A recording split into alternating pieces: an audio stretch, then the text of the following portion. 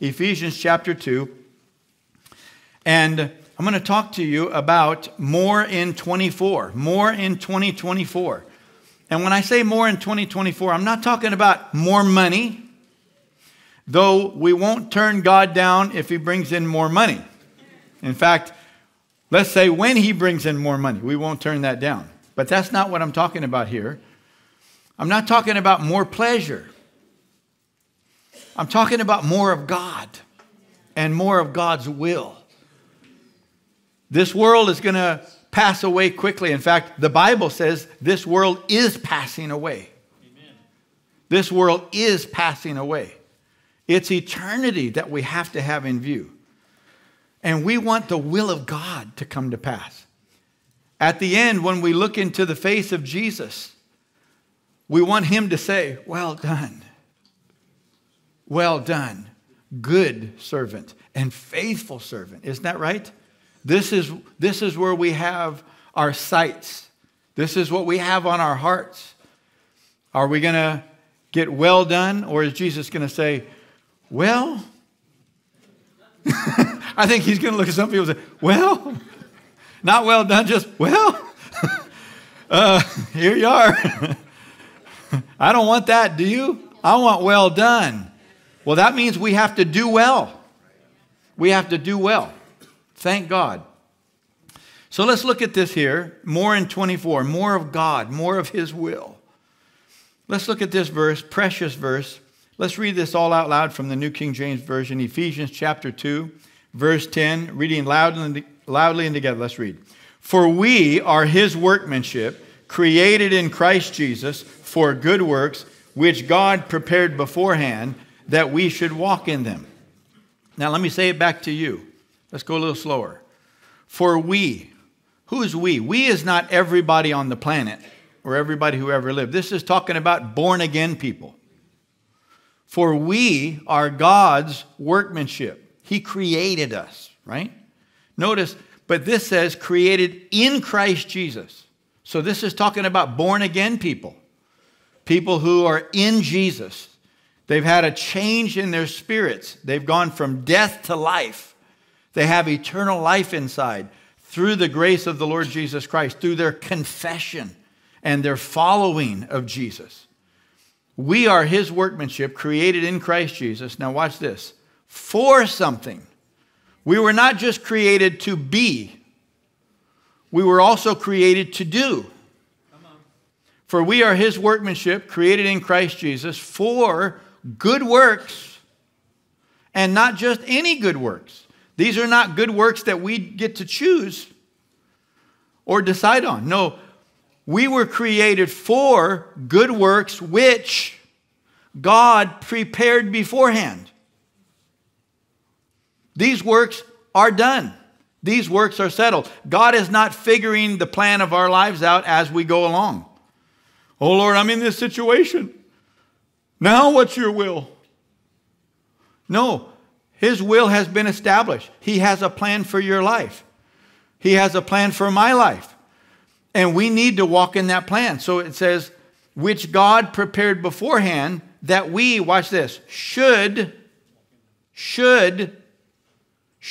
what does that mean? There's a choice. That we should walk in them. We should. We should. Now, many believers have embraced a lie that precludes them from walking out the plan of God. And let me tell you what this one, there are many lies, but let me tell you about a big one. It's a lie that says, well, if it's God's will, it'll happen. Well, if it's God's will, it'll happen. Like, no matter what I do, the will of God for my life is going to happen. And everything that happens to me, well, it must be the will of God. I don't know why this tragedy happened in my life, but God knows. You know, I believe there's a reason for everything, somebody says. I believe there's a reason for everything. Well, I believe there's a reason for everything too, but I don't believe your reason and my reason is always the same. Because Peter said, be sober and be vigilant because your adversary, the devil, walks about like a roaring lion seeking whom He may devour. And then Peter said, resist him steadfast in the faith. Well, what happens if you don't resist him? Then he'll devour. Well, was that the will of God? No, the will of God was you resist him. But if you don't resist him, he'll devour you. And it's unnecessary. And it's not the will of God. Is that right? James says, resist the devil and he'll flee from you. Well, what happens if you don't resist him? And you just go with his temptations to walk in the flesh, to walk in sin. What happens if you don't resist him? Then you're going to get the consequences of sin. Well, I don't know why this is happening to me. It's happening because you did not resist the devil. It's not the will of God. The will of God was that you resist the devil. Amen? And have him flee. But if you don't resist the devil, there will be consequences of that. And if you say, well, I don't know why this is happening to me. Well, it's your ignorance. It is not God. It's not the will of God. There's this big lie that everything that happens must have been the will of God. That's not true. Jesus said the thief doesn't come except to steal and to kill and to destroy. Well, is that the will of God? That Satan steals, kills, and destroys in your life? No. That's why Jesus has given you authority over all the power of the enemy. Remember Luke 10:19, behold, I give you the authority to trample on serpents and scorpions and over all the power of the devil, the enemy, and nothing shall by any means hurt you. Well, what happens if you don't use that authority? He's going to trample over you. He's going to steal, kill, and destroy in your life. And it's your fault. It's not God's will. Amen. It's not God's will. See, so this complacency that happens with believers because they think, well, if it's God's will, it's going to happen. You know, we just do the best we can, and then God's going to decide ultimately. That's not true. The devil thinks he can decide. If you don't decide to go with the will of God and to use your armor and to use your authority and to pray and do the things you need to do, the devil will decide. And let me tell you, that's the one guy you don't want to decide. Isn't that right? He always decides the wrong thing. Even if it looks good at first, it will be the wrong thing. Devastating. Devastating. So, we are his workmanship created in Christ Jesus for good works, which God prepared beforehand that we should walk in them. Most believers do not. Most people in the world do not walk in them. Many believers don't even know God has a plan for their life. But look, the Bible says it right here. We are created in Christ Jesus for good works which God prepared beforehand. My good works are different than yours. You may not be called to do what I do. But thank God I'm not called to do what you do because I wouldn't be able to do it. God hasn't gifted me and graced me to be able to do your calling. I wouldn't be able to hold up to it if I tried. And you wouldn't be able to hold up to mine because you're not gifted and graced to do it. But you are gifted and you are graced to do what God has called you to do. Isn't that right? And the devil will try to tell you, oh, you've sinned too much. You waited too long. You have this deficiency and that deficiency. Did you know deficiencies are completely irrelevant? In fact, the Bible says God chooses the foolish. Isn't that right? Tell the person next to you, there's hope for you. Isn't that right? The Bible says God chooses the weak. You remember Gideon? He had 32,000 troops going against 135,000 Midianites. And God said, you got too many. What, can God not count? And God said, no, it's not about what you have. I'm the one that's going to do it. And if you win with 32,000 against 135,000, you'll just think you guys are bad. You'll take the glory for yourself. So I'm going to cut you down, cut them all the way down to 300. Isn't that right? It doesn't matter how good you are, how gifted you are, how strong you are, what a great track record you have. God wants it to be Him. So no matter what your deficiencies are, you're not eloquent, you're not educated, you're not this, you're not that, you're in debt or whatever. None of that matters. You look to God. I can do all things through Christ who strengthens me. He can supply and will supply everything you need and more so. Isn't that right? See, so the will of God doesn't always happen, but it will happen for people who choose to walk in the will of God. Let me give you one more scripture. Well, two. 2 Peter 3:9 says, the Lord is not slack concerning his promises, as some count slackness, but is long-suffering toward us, not willing that any should perish, but that all should come to repentance. God is not willing for anyone to die and go to hell. Not the will of God.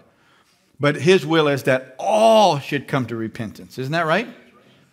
Well, 1 Timothy 2:4 says God desires all men to be saved and to come to the knowledge of the truth. God desires all men to be saved and to come to the knowledge of the truth. So it's the will of God that every single human being that ever lives repents, is forgiven by Jesus and his grace, and has eternal life and has these good works. Isn't that right?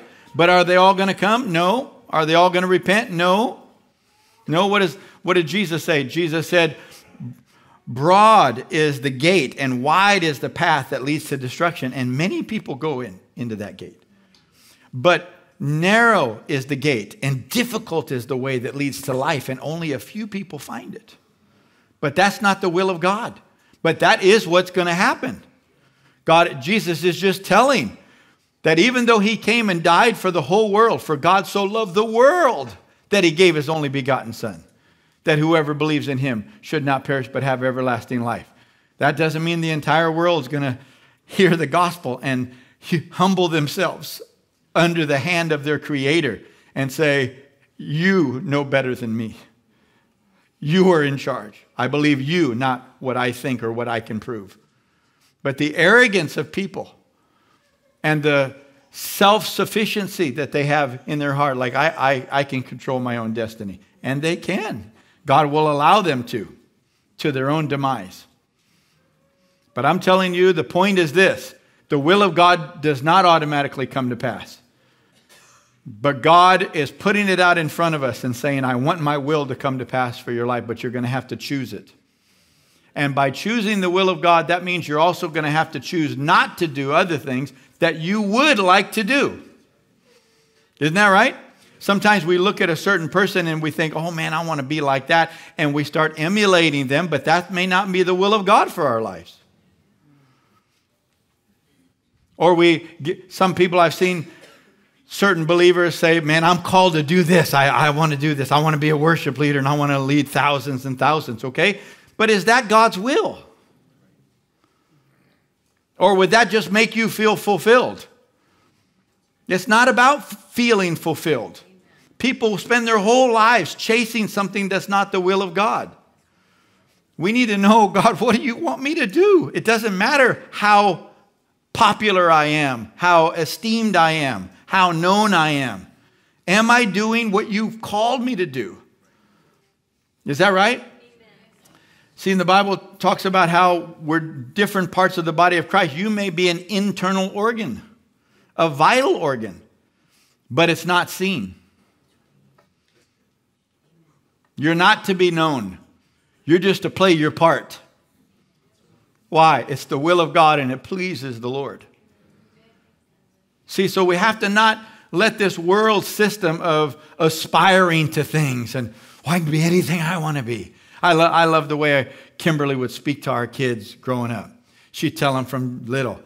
And they say, I want to be a pilot. I want to be a fireman or whatever. And Kimberly would say, you can be anything God wants you to be. Snuck that in there. Isn't that right? You can be anything God wants you to be. And that's also saying very clearly, but you can't be anything God doesn't want you to be. Isn't that right? But we need to raise up kids. God has a plan for you already. That's the one. Yeah, and you can be anything in that. Amen. And that's you. God's got one plan for you. That's the one. And we need to be willing to sacrifice the rest. Isn't that right? And if you're not, then you're like the rich young ruler, clinging to something. And by walking away from the will of God, day after day, you tell God, you're not that important to me. What I want is more important. And let me tell you, that's eternally devastating. That's eternally devastating. What an insult to your loving Creator. So, God has prepared these works for us to do, and we need to do them. This is what I'm talking about with more in 24. God, I want to get down the road with your will for my life. I want to walk in the flesh much less and walk in the spirit much more. I want to yield myself and humble myself to you. Listen to what Paul said in 1 Corinthians 9:24. Do you not know that those who run in a race all run, but one receives the prize? Run in such a way that you may obtain it. So Paul is saying it's not enough to say, yeah, I'm running. You're running, but you're like 1,000 yards behind where you ought to be. Paul said, no, run to win. And we're not competing with each other. It's not like only one of us can win. No, I can win my race. I'm in a race against the temptations of the devil and all of the distractions of other things that I could do in life that are not the will of God. I've got to outrun them. Say, no, I'm not doing that. But Paul said you have to run. You have to be like an athlete that disciplines himself. He doesn't just eat anything he wants to eat anytime he wants to eat it. And that means consuming things in our eyes and ears and hearts. We can't just live any way we want to live and win. We have to make hard choices and put the prize of fulfilling the plan of God as our highest priority. Now, listen to somebody who did it better than anybody. His name is Jesus. Did you know Jesus had a plan for his life? Did you know when he came to the earth, he wasn't just saying, well, you know, let's just see what's going on here. And then, Holy Spirit, what should we do? Did you know there was already a plan for his life? Much of it is scripted in the Old Testament. Is that right? Things that he couldn't control. Like he's going to be born of a virgin. Well, that wasn't a decision he's going to make. Okay, I'm ready to be born of a virgin. No, I mean, that's something that had to come to pass when he first came. And then everything from resisting temptation his whole life, Jesus didn't sin even one time. And the Bible says he was tempted in all points like we are, yet without sin. And so here's somebody who, completely gave himself to the plan of God, sacrificed anything he thought he wanted that was outside of that plan, and said, no, if it's not part of the plan for my life, I'm not going to do it. And he did not succumb even one time. And think about the plan for his life. After not yielding to any temptation, physical temptations, heart temptations, things I want to think, things I just want to look at, after not yielding to any of those, then the plan for his life is to be killed as if you succumb to every temptation that every human being who ever lived or will live, that's going to come on you. And you're going to shut your mouth and take it. That's my plan for you. That was what was scripted for him to do. And he yielded to it. Is that right? He yielded to it. He was not the most popular person in the world. The emperor of Rome was far more popular than he. Isn't that right? That was not his mission. His mission was a very humble, unfair mission, but it was necessary. Isn't that right? And listen to what Jesus said. This is one of my favorite things Jesus ever said.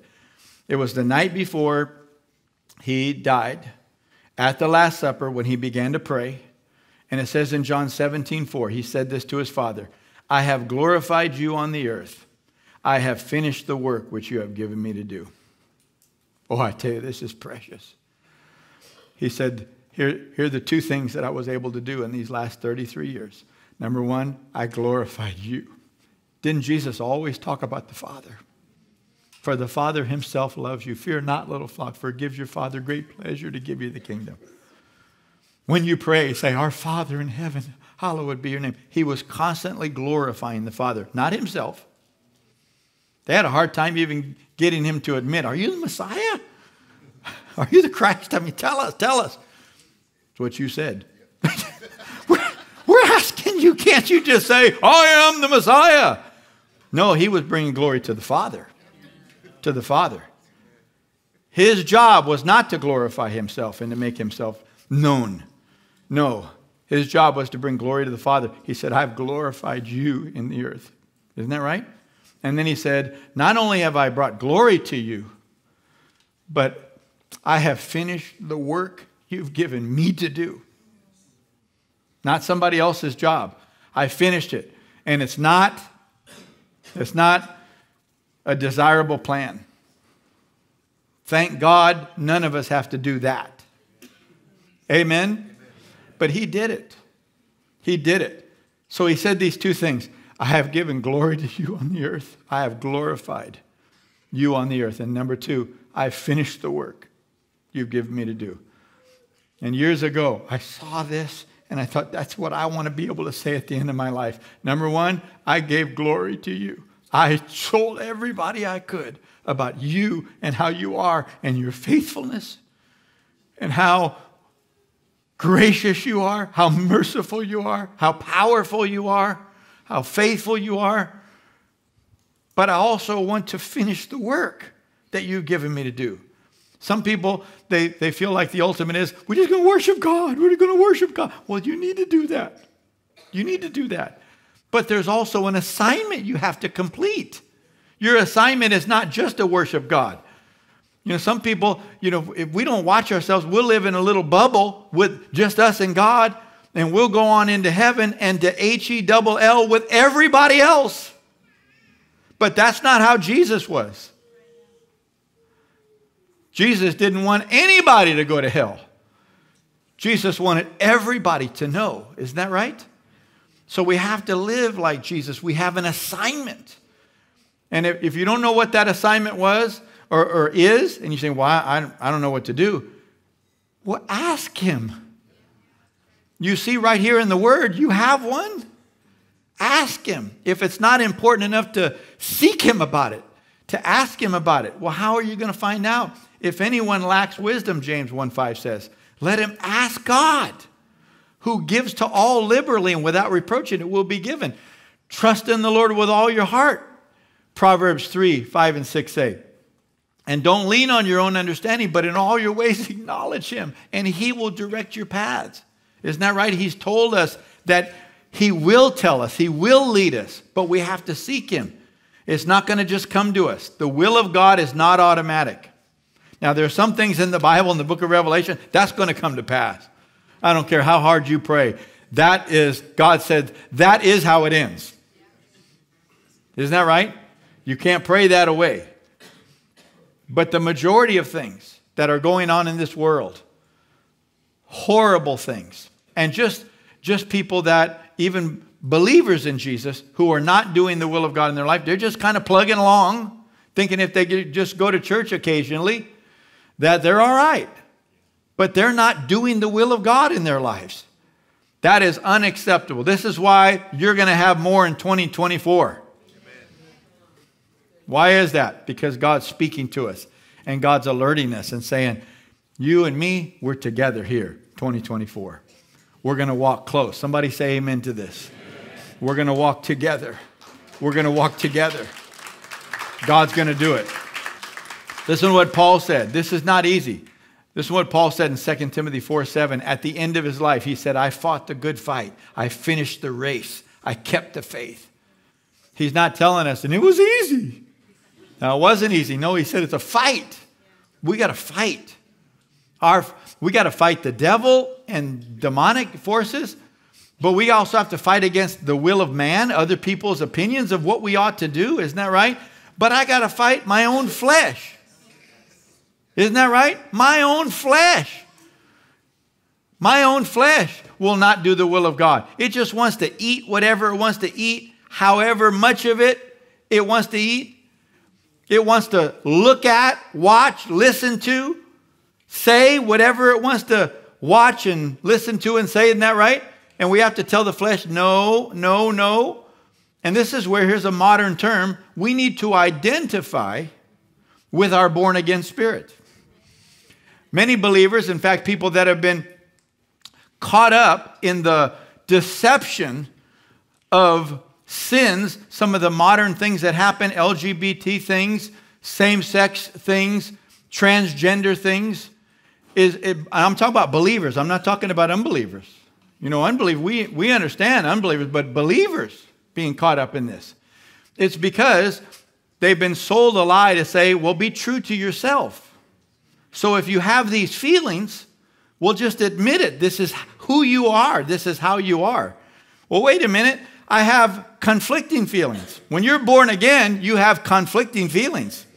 There's a part of you that wants to just submit to God and obey Him and be who He wants you to be. But then there's another part. And the Bible is clear about this, isn't that right?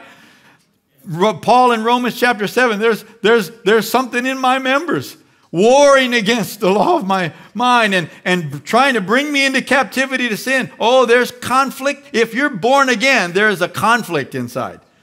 So here's the question. Which one are you going to identify with and say it's you? Isn't that right? Think of any Christian married man or woman. But let's just take a man. And here's a man that may feel an attraction towards someone that's not his wife. All right, so should he be true to himself? Well, that's just how I am. No, you better not. Is that right? No, because that's the flesh, and the flesh and the carnal mind just goes over the lines constantly. We have to say, no, that's not me.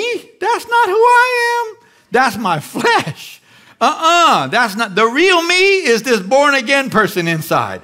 The real me is the one who wants to honor God and be right with God. See, you need to identify. This is what changed my life. You need to identify with the born again part of you.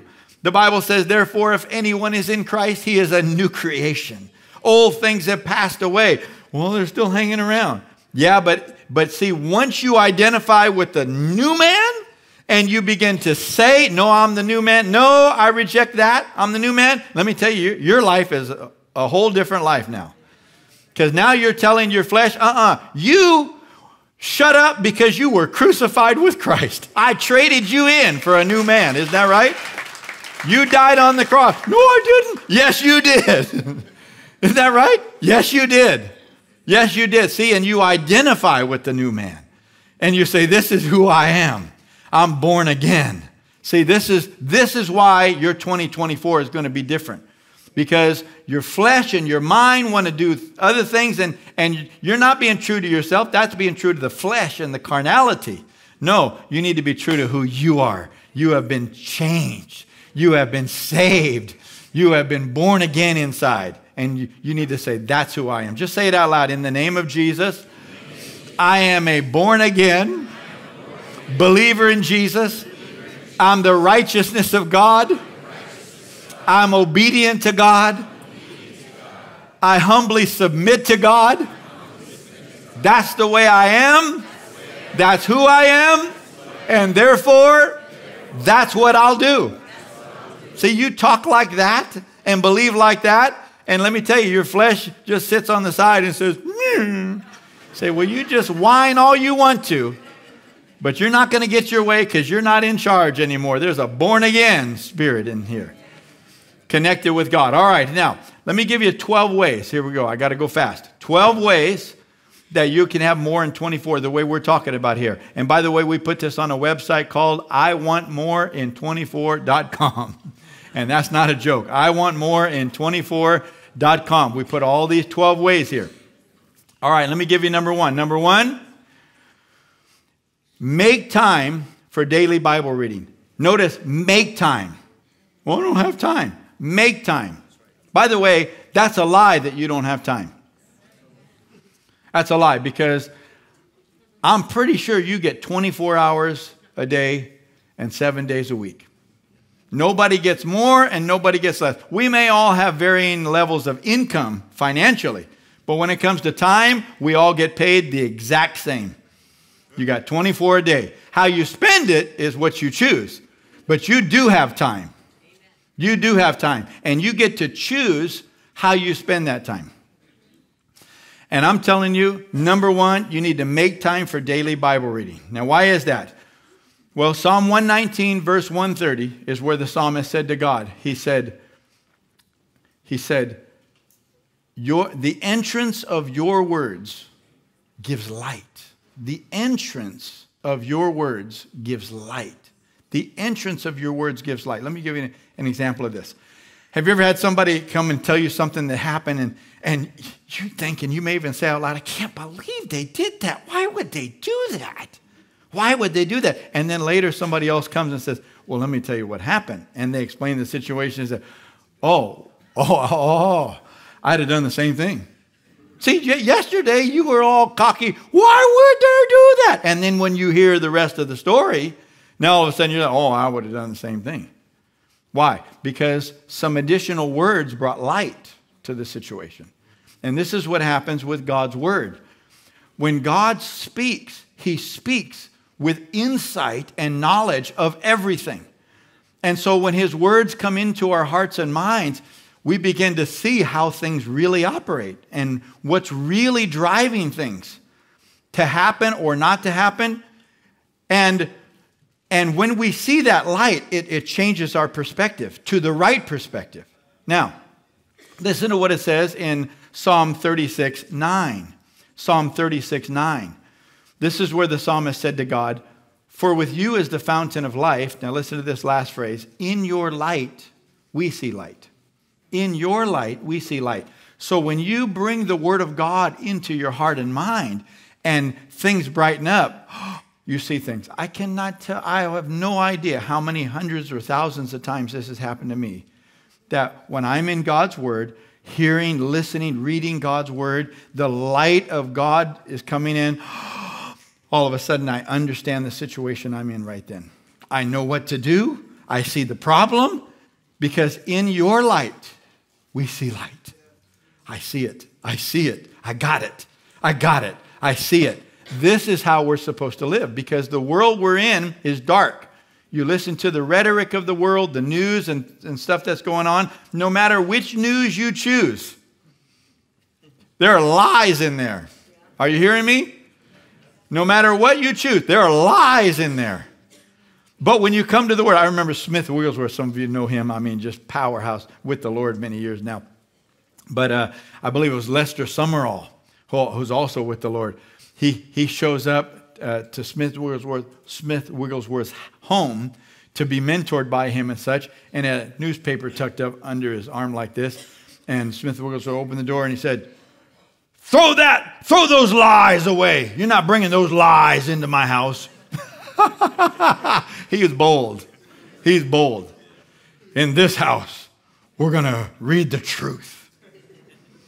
And that's the word of God. This is what Peter said. This is the light that shines in a dark place. This is what we can depend on. No matter how true you think something else is, you can't depend on it. There are lies in there. Lies, and people have just chased those all the time. We need to know what God said. We need to know what God said. So let me tell you, number one, the most important thing I'll tell you, and there's a second, and that's the prayer. The most important thing I'll tell you is every day you need to let God speak his word into you. 2 Timothy 3:16 says in the NIV, all scripture is breathed out by God. Is breathed out by God. Not was breathed out, and now it's stale. It is breathed out by God. The ESV says all scripture is God-breathed. He's still exhaling his word. So every time you read his word, if you'll open your heart, the breath of God is coming into you. The wisdom of God is flowing through you. And let me tell you, you can't do that every day and not be changed. You will be lifted. Your life will be lifted. You cannot have the breath of God and the words of God breathing into you every day and not have your life lifted. It is impossible. It is impossible. And this is why the enemy fights it so hard. This is why he distracts you and gets you to think you don't have time. You do have time. We do have time. We make time. Why? Because we believe no one has the answers like God. God has the answers.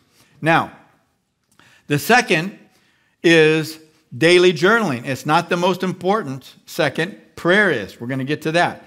And somebody, I'm sure, walked in here and said, hey, where's my journal?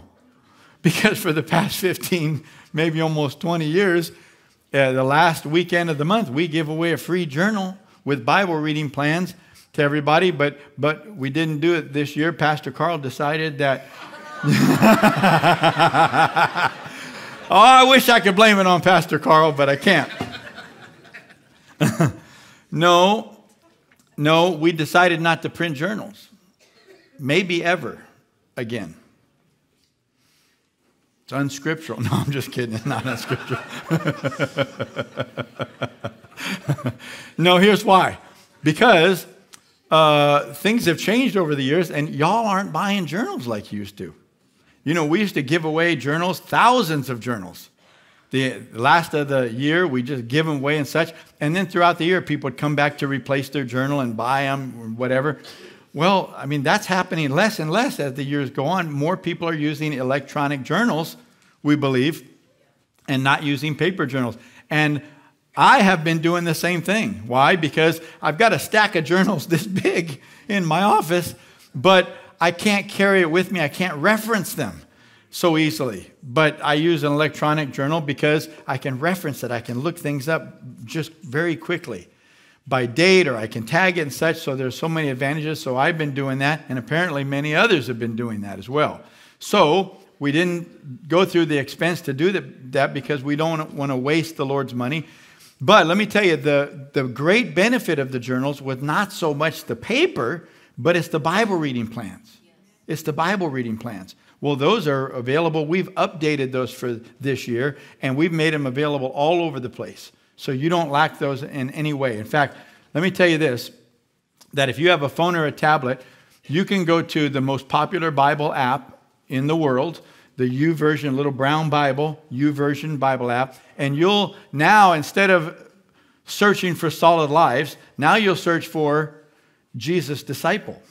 Why? Because we used to do Operation Solid Lives, and so we had those Bible reading plans with solid lives, but now we've got Jesus Disciple out there. So this is what we're calling people to and such. So if you go to the YouVersion Bible app and you search for the plans, reading plans for Jesus Disciple, you'll see all of our plans come up. We've got a New Testament plan, 1 chapter a day. We've got the whole Bible plan, which is about 3 chapters, sometimes 4 a day.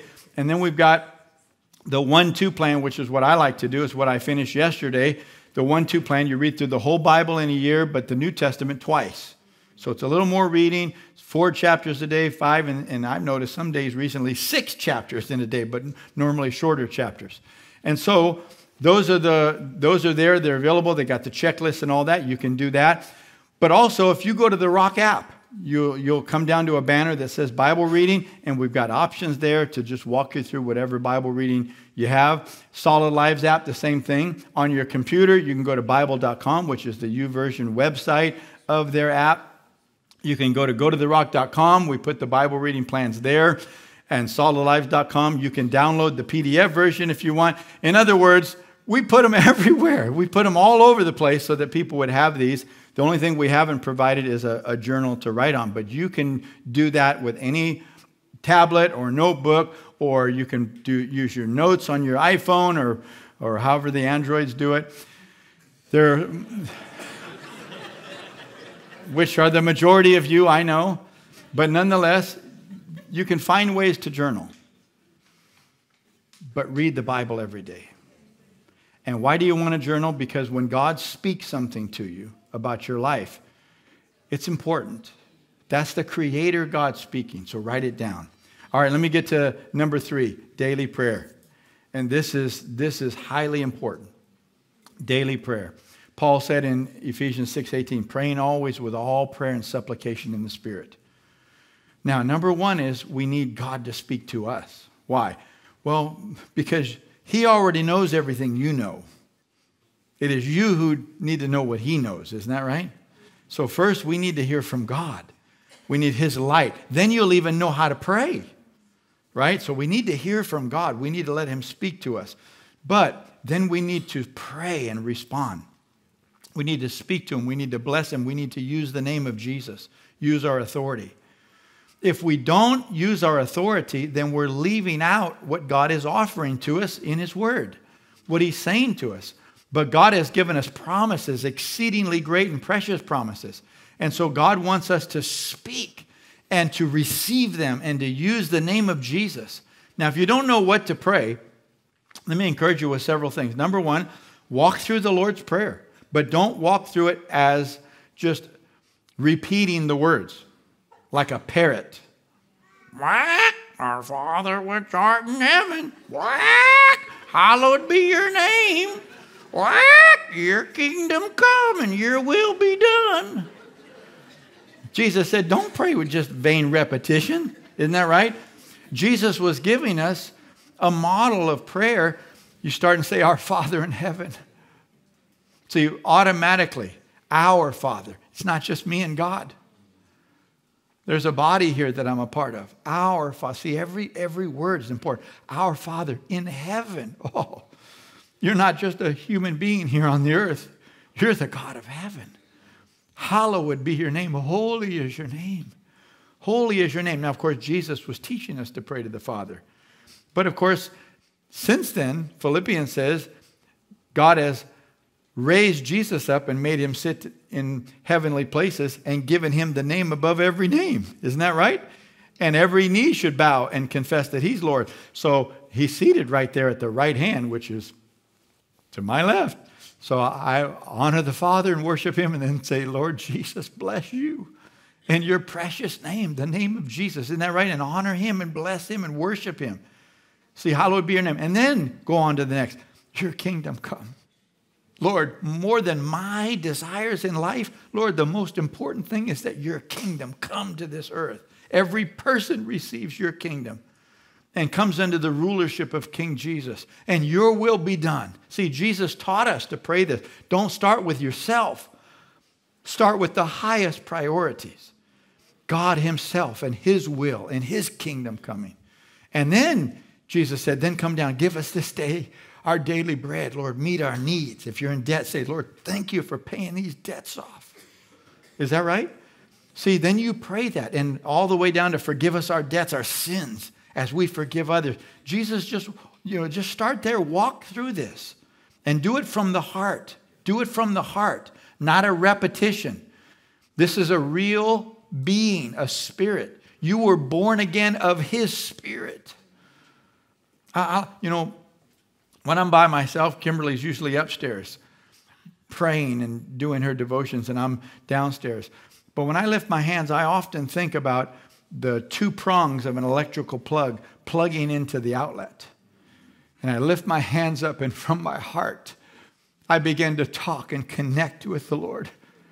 I mean, sincerely. He knows when it's sincere or when you're just getting through something. He knows. And when I just down deep inside say, Lord, I love you today. I need you today. I call upon you today. Let me tell you, it's like Scripture says, deep calls unto deep. The depth of your spirit reaches into the depths of God's spirit, and there's a connection. Let me tell you, that's where the life is. It's with you and your God who loves you, not going through rituals and routines, but connecting with the real person of God. See, not just a book, but him saying things to you. See, that's why we say this, my Bible is God speaking to me.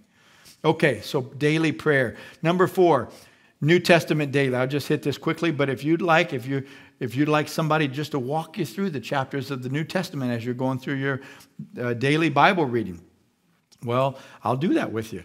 It's all recorded there. It's on the Rock app. It's on the Solid Lives app under Bible reading. It's on YouTube, my YouTube and such. But just walk through and have somebody help you and guide you to understand the gist of it. It's not exhaustive, but it just helps you understand the gist of it. Number 5, attend church regularly. Attend church. How many of you know just sitting in this atmosphere right here, just going over these scriptures, it recalibrates you, doesn't it? It just puts the priorities back into alignment. And that's what attending church does. You come into this atmosphere. We honor God. We worship him. We get our attention on him. We open his word. and somebody shares the word with us, and it just recalibrates us. And inside, anybody that's been with the Lord a while, you say, that's right. Oh, that's right. I knew that, but that's right. I need to do that.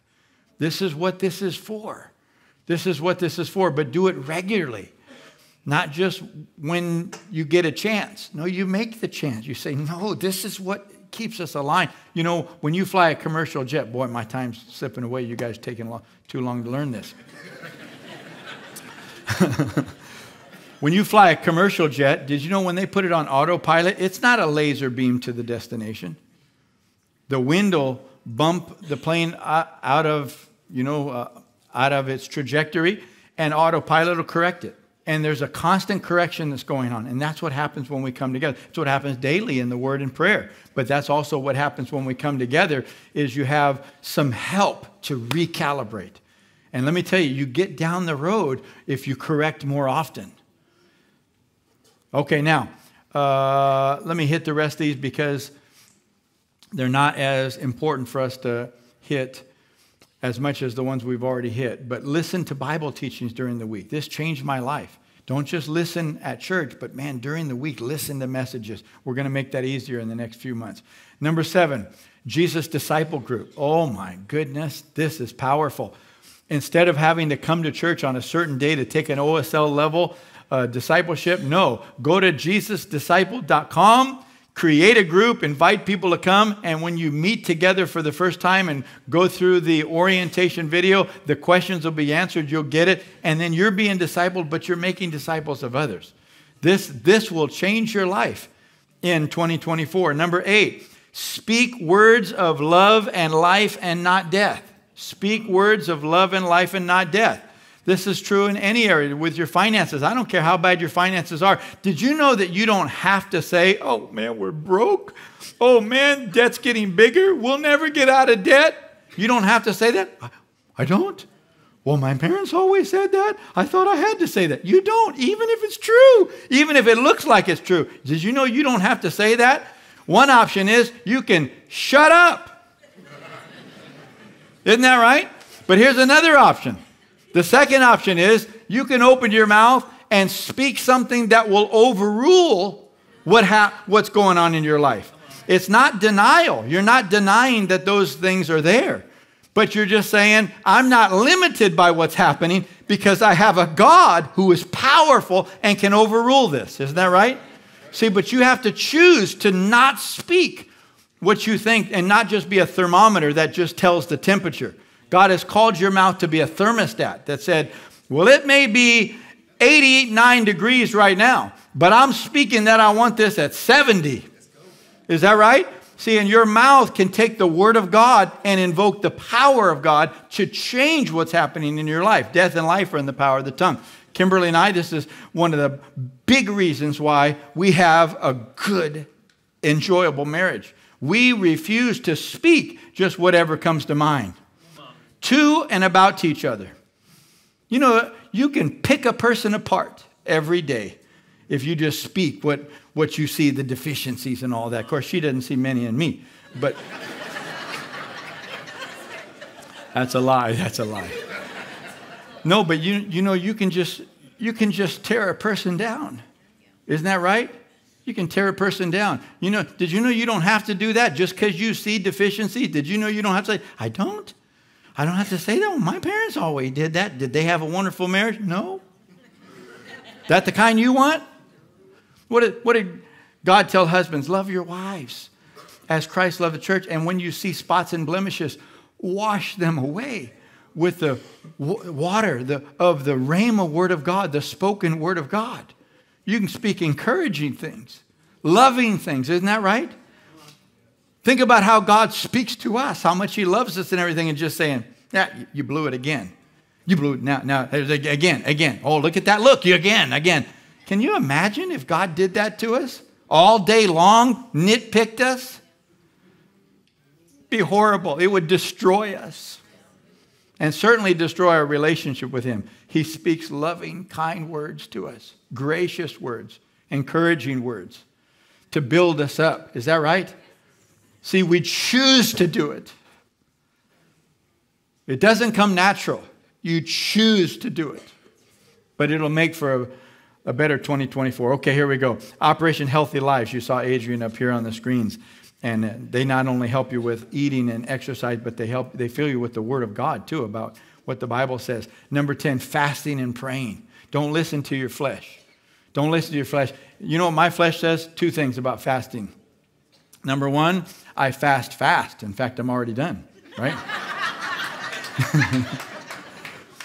And number 2, I'm fasting this year.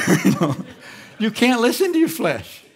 No, your flesh just wants to eat. Isn't that right? No, you have to, from your spirit, say, look, I need some breakthrough here, and I need to set aside food, and I need to get in and seek God and hear from God and get some breakthrough. God listens. Number 11, start tithing. Don't wait. Number 12, be intentional to watch less secular media. How many of you say, for the people sitting around you? Come on. Yeah, that's not feeding us toward the good stuff. Okay, stand up. Praise God. Thank you, Lord Jesus. All right, everybody, electrical outlet. God is our power source. God is our source of victory. Take those 2 hands. Just plug them into the Lord right now. Close your eyes and connect with the Lord. Say, God, here I am. I connect with you. I connect with you. Tell the Lord, I need you, Lord. I need you, Lord. I want you, Lord. I want to please you in 2024. I want more of you and more of your will in 2024. I want to break through. I want to see breakthrough in these areas of bondage. Spiritual bondages, sexual bondages, substance bondages, financial bondages. Lord, I want breakthrough in these areas. And I'm looking to you. I'm calling on you. Strengthen me. Ask him, Lord, strengthen me by the Holy Spirit to lean into you. Spend time in your word. Pray. And do those things that I ought to do as I ought to do them. Strengthen me, Lord. In the name of Jesus. Tell him, say, Lord, I give you 2024 right now. I give myself to you in 2024. I yield to you to do your will. And in Jesus' name, come on, say it out loud. In Jesus' name, I will do the will of God because I can do all things through Christ who strengthens me. In Jesus' name.